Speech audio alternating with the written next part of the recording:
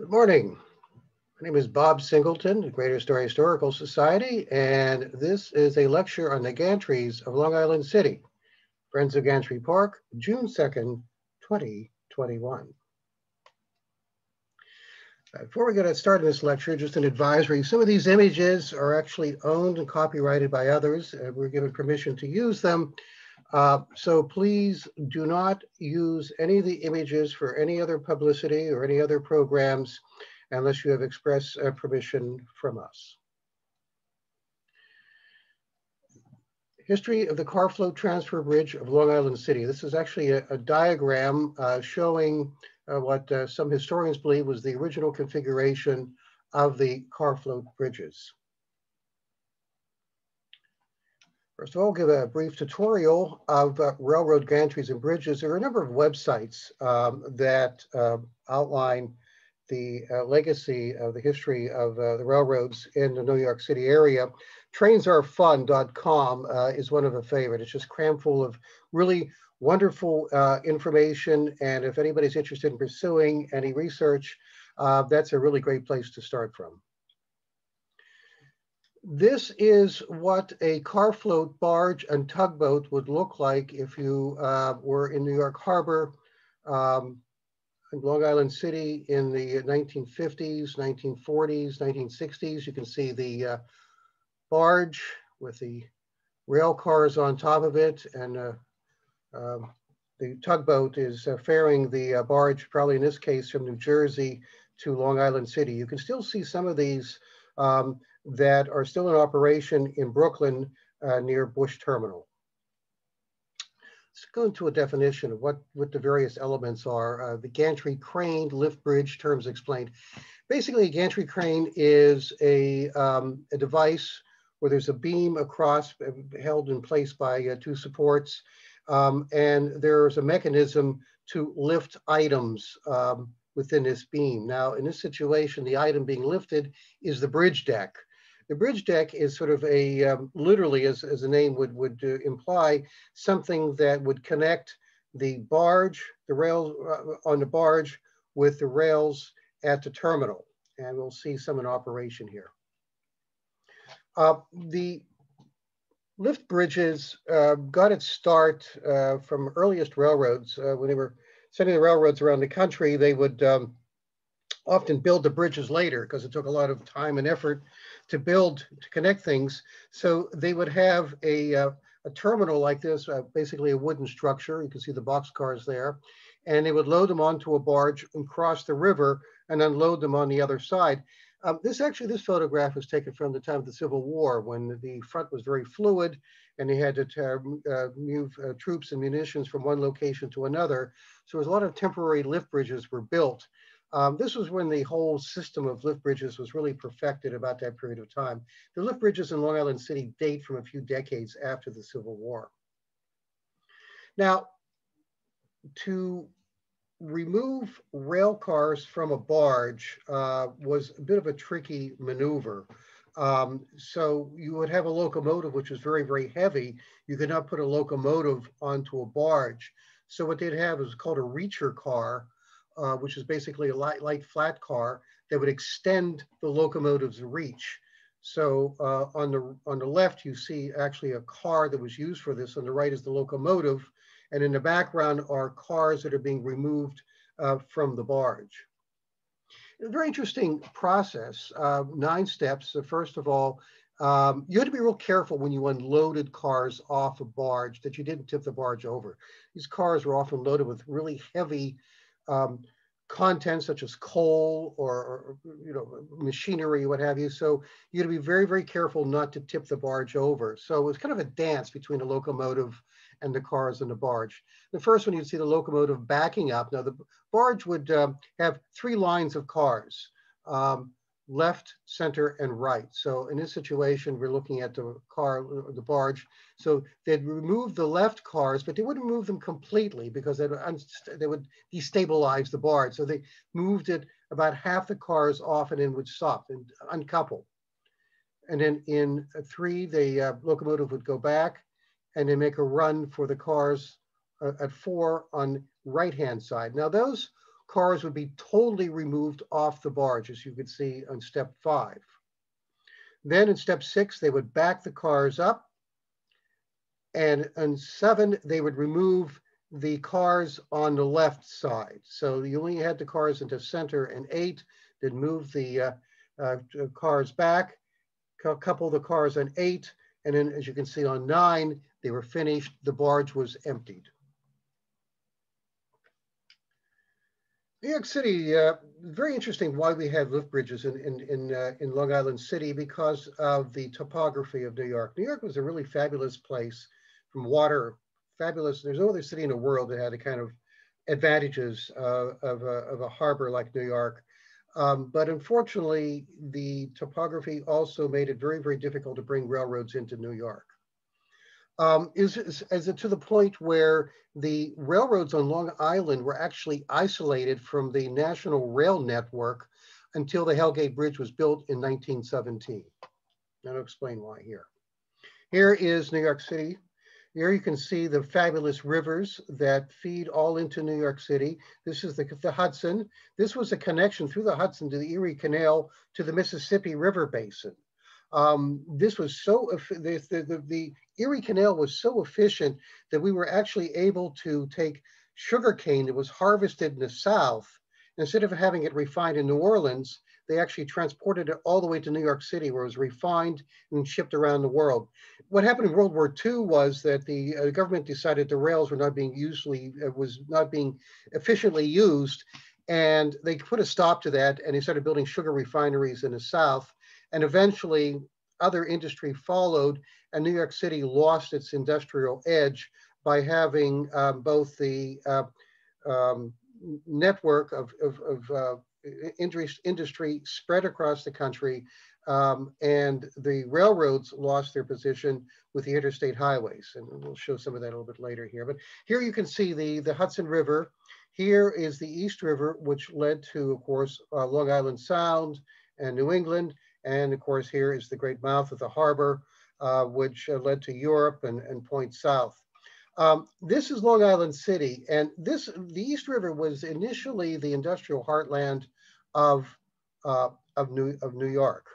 And the problem was to get to the East River, the only way to actually reach it, because of all the various islands and mountains and what have you, was by water. And I'll show you the next picture, one of the problems with getting railroads into Queens, and that was the topography. Here you have the Palisades, which are very hard igneous volcanic rock. And again, this is a picture of basically it was a wall cutting off New York City from the rest of the country. So the way around that was to bring the railroads into, there were a few lines in Manhattan. This is Grand Central, which is basically a passenger line. And in New York Central had a line that came down along the side of Manhattan. But again, the quarters are very, very cramped. You really didn't have opportunities for much industrial activity here. And it was just not a very efficient system. So the best system for the New York Harbor was actually to have the trains go into New Jersey. Now, the problem is this was their transportation network. This was Long Island City. Here's the Long Island Railroad. So what they would have to do was to unload the freight on through lift bridges onto the barges, bring everything around to Long Island City, and then unload them here. Long Island City's growth is fascinating. As late as 1850, it was basically pasture marshland. Here you can see the marsh. This is Dutch Kills. Here's Newtown Creek. And there was just a handful of country roads here and farms, some of them dating back to the earliest settlement in the 1600s.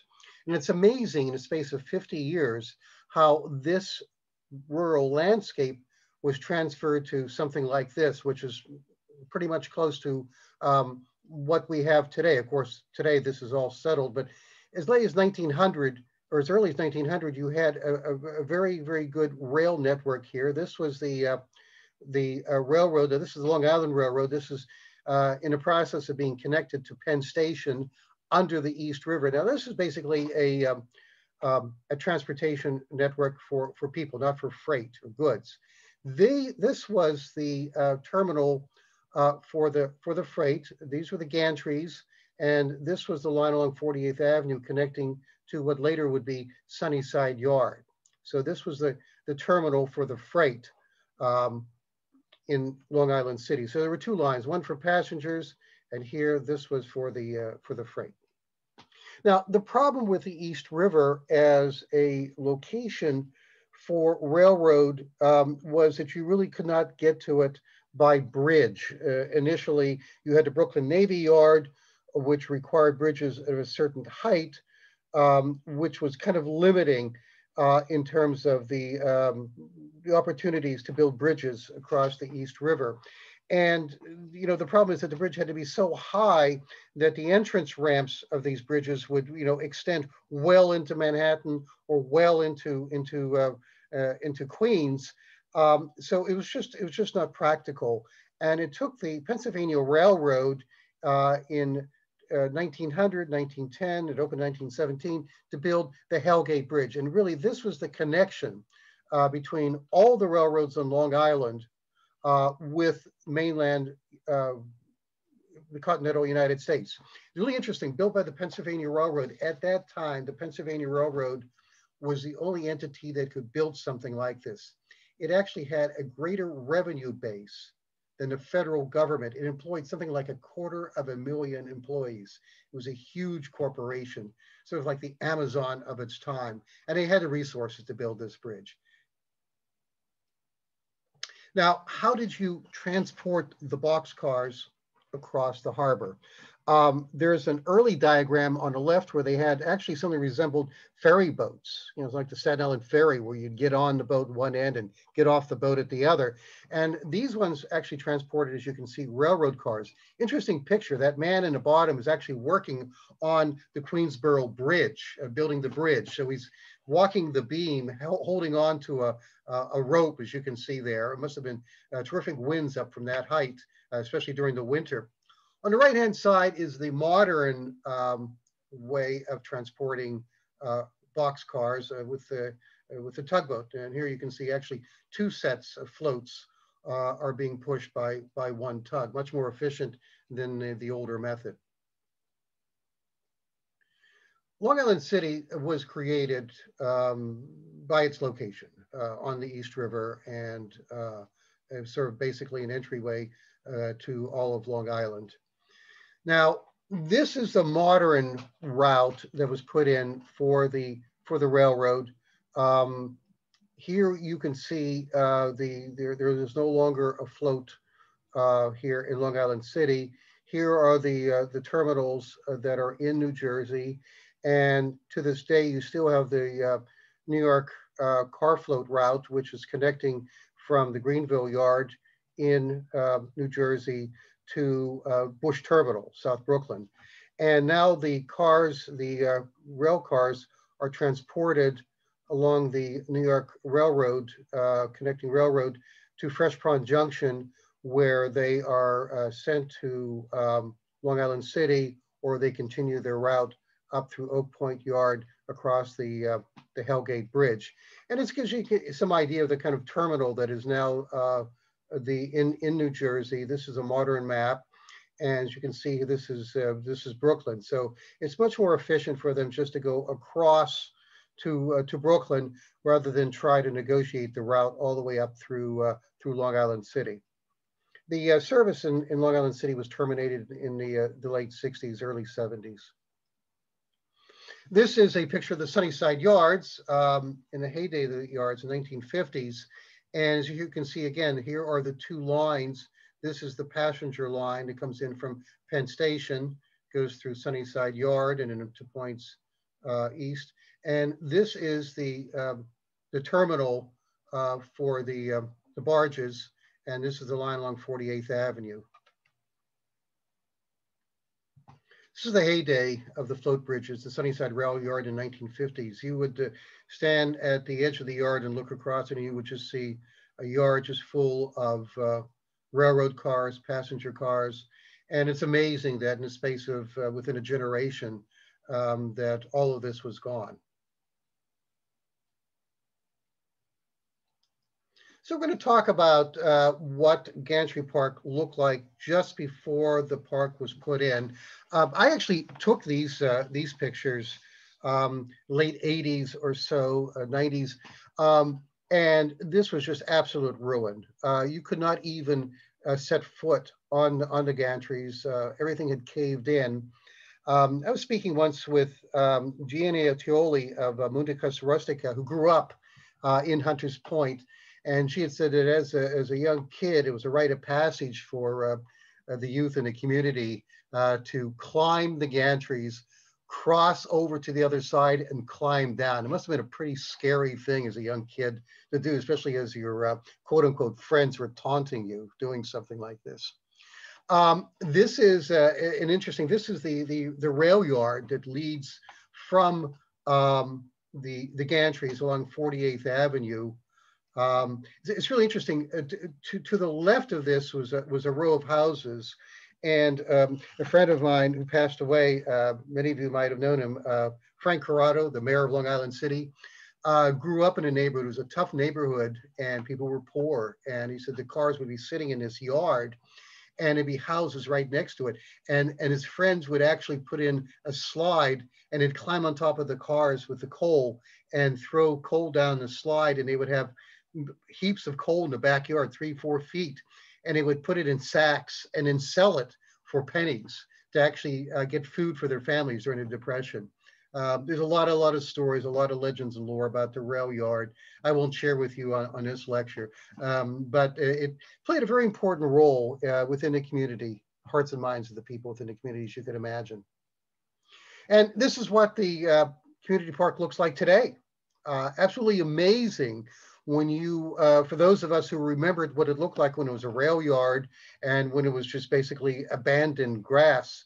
And then when you see what's been done today, it's just absolutely fabulous in terms of how the community is reinventing itself. But you know, again, there's mixed emotions here, and I think that the people that have lived in the community feelings have to be respected as much as the people that are moving into the community. And this is a really interesting place where you could see this was a bridge that was across Vernon Avenue that connected the gantries to the rest of the Sunnyside Yards, and it was something that was kind of dear and precious to the people. It was next to St. Mary's Church. And when word was that the bridge was being removed, the people wanted to save it. And on the right there, you can see the bridge being demolished. So for a few years, there was something called the Hunters Point Community Coalition, and they actually used the girders of the bridge as their logo, which was in the center. And fortunately, as time went on, people began to have a dialogue with each other, and the community started to coalesce, and the old timers accepted the changes and welcomed the new people. And in the bottom, you can see now what the area looked like where the bridge was removed, and you have a fabulous playground, and it's a really now a really fine center place for the community. This is Gantry Park today. That little red circle there are the gantries. Before I go, I want to also invite you to the Lehigh Barge 79 Waterfront Museum. It's on Pier 44. There were several means of conveyances for the old Erie Canal, the barges. You had rail cars. They also had these barges, which they would fill up with various commodities. The Lehigh Barge 79, I think, is the only one that is still in restored condition. There's a friend that Mr. Sharp has his family lives in this place. They live downstairs, but upstairs is both a museum and event space. And they have a lot of programs going there. It's just a fabulous time to just come out sometime and visit them. They're near Red Hook, near the IKEA warehouse, to give you an idea where it's at. And you just look out. I mean, I spent a couple of afternoons just chatting with them, you know, about the waterfront and exchanging stories. And you just look out the doors there and you see the Statue of Liberty on a beautiful sunny day in a harbor. Just a wonderful experience. So I'd encourage you to come out and see the Waterfront Museum at Pier 44 in Brooklyn. And that concludes our story. We have a book, The East River by Arcadia Press. It's the only book ever written by the way, on the East River, as far as I know. We have a series of lectures with the Municipal Art Society. We actually have split the lectures, Upper and Lower East River. Be happy to give you folks a lecture. I'm also giving another lecture with the Municipal Art Society, a more extended discussion on the Gantries, which we're planning for sometime later this summer.